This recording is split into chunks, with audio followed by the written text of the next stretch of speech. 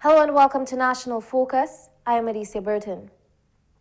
In the headlines, new Australian High Commissioner presents credentials to Dominica.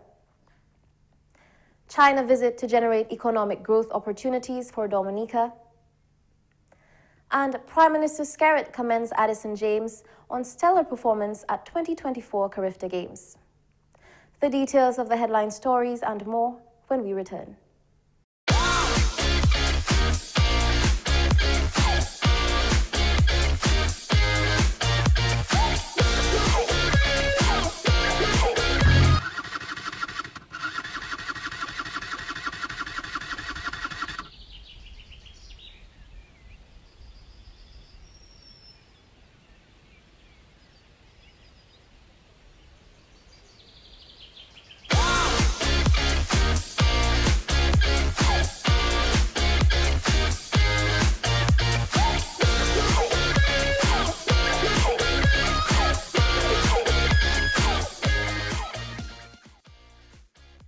Ride safe, wear a helmet, safer roads in the nature aisle.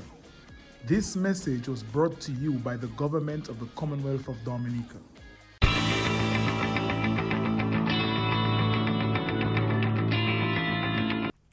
Welcome back. Dominica has welcomed a new High Commissioner from Australia. This as Her Excellency Sonia Kopp presented her credentials to President of Dominica, Her Excellency Adicia Burton, during a small ceremony at the State House on Friday. Her Excellency Burton says Dominica appreciates the contributions of Australia over the years in encouraging sustainable development in countries like Dominica. The government and people of Dominica appreciate the significant contributions which your country has made and continue to make through its assistance programs and partnerships with other organizations that seek to alleviate poverty and encourage sustainable development in developing countries. Such assistance facilities include the Australia Legal Resource International, the Direct Aid Program, the United Nations Population Fund, the International Organization for Migration, the Australian Volunteer Program, and the offer of Commonwealth scholarships to pursue graduate studies at universities in Australia. Please convey our deepest thanks to the government and people of Australia for the support throughout the years. She says Australia's commitment to combating climate change is important for countries like Dominica, who are vulnerable to the impact of the global issue. Worthy of noting is the decision taken by Australia at COP28 to strengthen its climate finance commitment and rejoin the Green Climate Fund with a contribution of 50 million Australian dollars to support those most vulnerable to the urgent threat posed by climate crisis. Your Excellency, as small island developing states, Dominica and the rest of the Caribbean are particularly vulnerable to natural disasters due to climate change phenomena, and we welcome the focus of Australia in assisting small island developing states in developing their resilience to climate change and natural disasters. Her Excellency Burton says she looks forward to the continued assistance of Australia to Dominica and the wider region as they all continue to combat major global challenges. Your Excellency, we therefore look forward to the growing presence of Australia in the Caribbean region and to further strengthening of relationships both bilaterally and multilaterally in dealing with the challenges confronting small island developing states and coastal states, and more particularly the devastating effect of climate change, rising incidents of crime and violence, threats to global security, degradation of our ecosystem and loss of biodiversity, poverty, inequality, and the growing challenge of chronic, non-communicable diseases, all of which threaten our sustainable growth and development and peaceful way of life. Her Excellency Sonia Kopp says the relationship between the two countries is important as they work together to combat mutual issues. Australia values the relationship between our two countries including our close cooperation as we share strong mutual interests in working together to respond to global challenges, including combating climate change, advancing human rights, and promoting international security. Australia is very pleased to be supporting Dominica to achieve its Sustainable Development Goals through Australia's Direct Aid Program. Since 2005, Australia has funded approximately 52 community-led development projects in Dominica, valued at over 900,000 Australian dollars. Australia was also pleased to have been able to support Dominica's recovery in the wake of Hurricane Maria in 2017 by committing 1.5 million Australian dollars in support via the United Nations Population Fund and International Organisation for Migration to construct core housing for vulnerable families in Dominica. We look forward to partnering with other organisations in the future to continue to deliver development outcomes for communities in Dominica.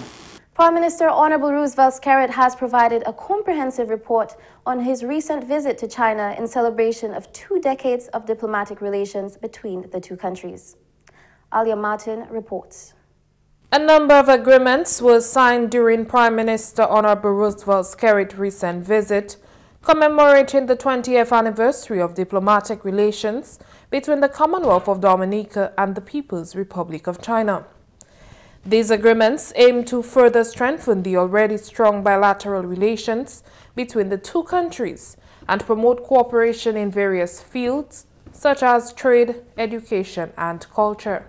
The government ministers visiting China signed 10 agreements and memoranda of understanding with the government of the People's Republic of China for 1, Phase 9 of the Agricultural Technical Cooperation Project. We've just concluded Phase 8. We're moving to Phase 9. Additional funding being made available to advance the technical cooperation between Dominica and China. So that's very welcome news for the farmers and the agricultural sector in Dominica. 2, the construction of the Collio River Wall, home repairs and construction of modern toilets to come full circle with the elimination of pit latrines in Dominica. We still have a few left in Dominica, and we shall eliminate this hopefully before the middle of 2025. 3, handover certificates for the Agricultural Science Complex building in 1 Mile Portsmouth. 4, economic and technical cooperation between the government of the People's Republic of China and the government of Dominica.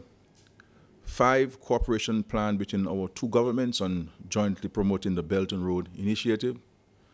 6, strengthening development cooperation and promotion of the implementation of the Global Development Initiative. 7, consideration on green and low carbon development between the National Development and Reform Commission of the People's Republic of China and the Ministry of Foreign Affairs of Dominica. 8, exchange and cooperation in the field of economic development between the National Development and Reform Commission and the Ministry of Finance of Dominica.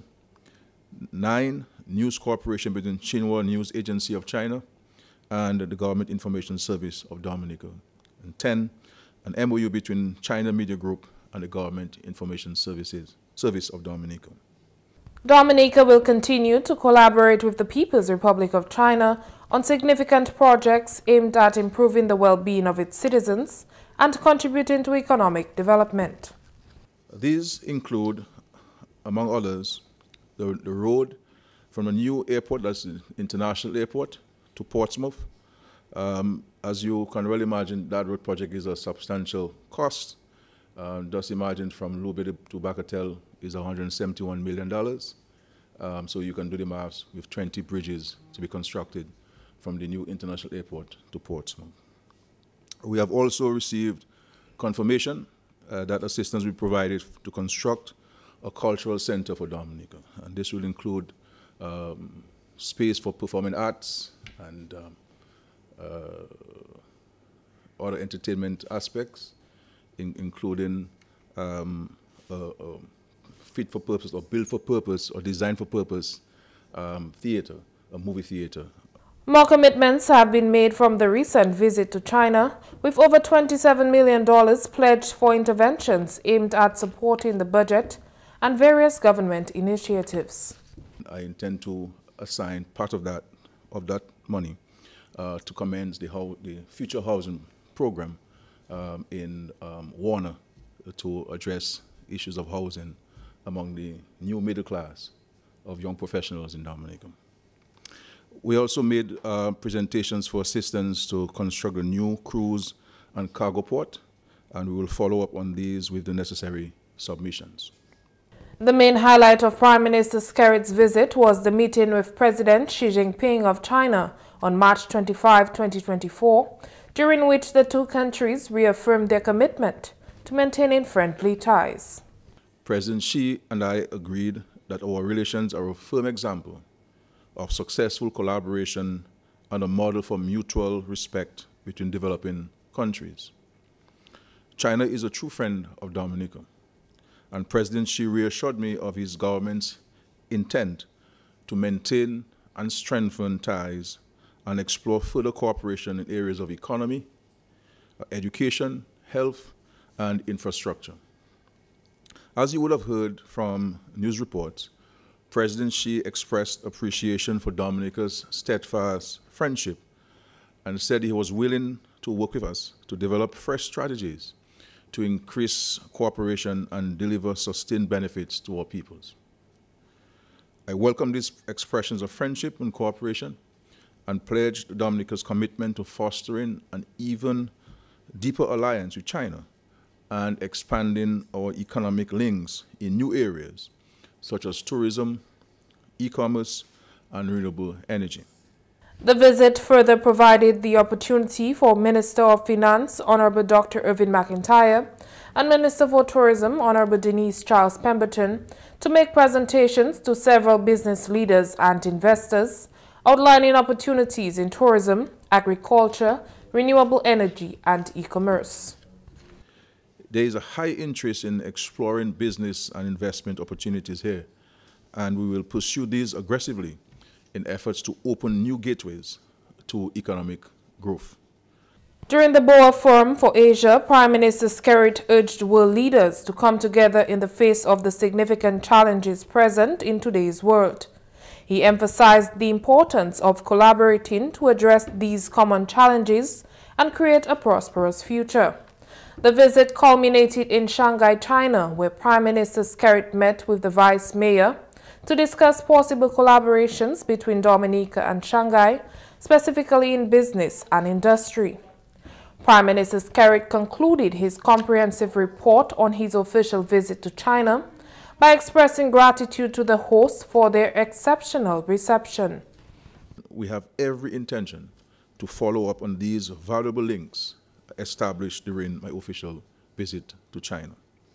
Once again, I extend thanks to our host, including the Ambassador of the Commonwealth of Dominica to China, His Excellency Martin Charles, who I believe did an exceptional job in preparing for this official visit to China, and to Dominican students for their hard work and showcase of Dominica's culture to a Chinese audience. And I was very much impressed with the high level of professionalism and commitment to our country displayed by the students, some of them who have completed and some of them who are still studying in China. It really touched my sensibilities in terms of their own maturity and professionalism. The recent visit of Prime Minister Skerrit and his delegation to China has further solidified the friendship and cooperation between the Commonwealth of Dominica and the People's Republic of China, and is expected to bring about new opportunities for both countries in the years to come. Alia Martin for the Government Information Service. Thank you, Alia, for that report. Prime Minister Skerrit has commended Dominican athlete Addison James on a stellar performance at the 51st edition of the Carifta Games. 4 athletes, namely Addison James, Carol Etienne, Carmichael Tit, and Neon Davis, participated in the 2024 Games held over the Easter weekend. James overcame his rank as number 6 to throw a personal best of 65.5 meters at the Kirani James Athletic Stadium in Grenada, earning him the bronze medal in the male under-20 javelin event.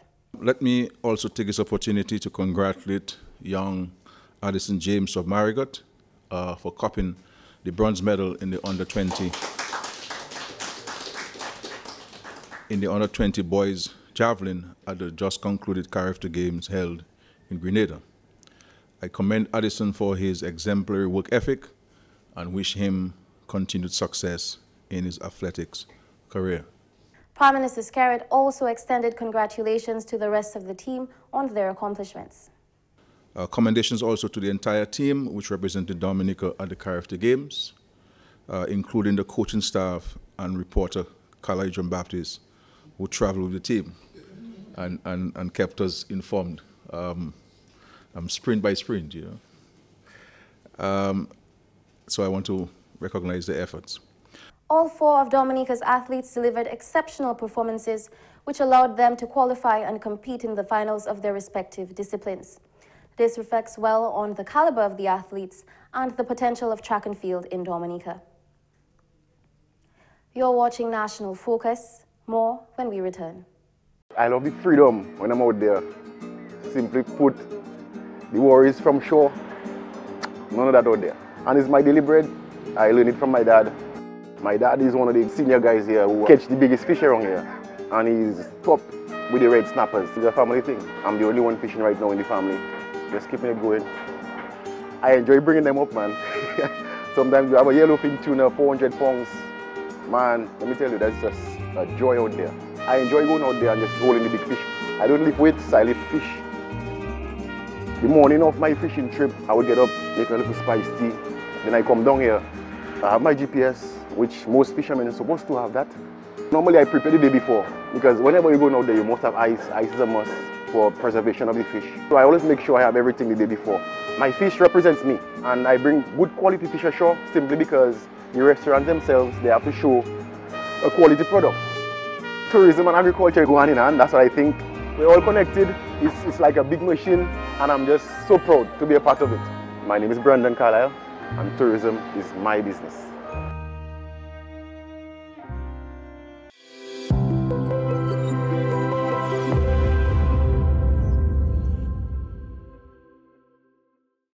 Welcome back. Moving forward, the government of Dominica hopes to partner with the Dominica Olympic Committee and Dominica Amateur Athletics Association to advance the development and construction of a synthetic athletics track for Dominica. Prime Minister Skerrit initially announced plans to build a synthetic track in Point Round of Portsmouth in February 2023.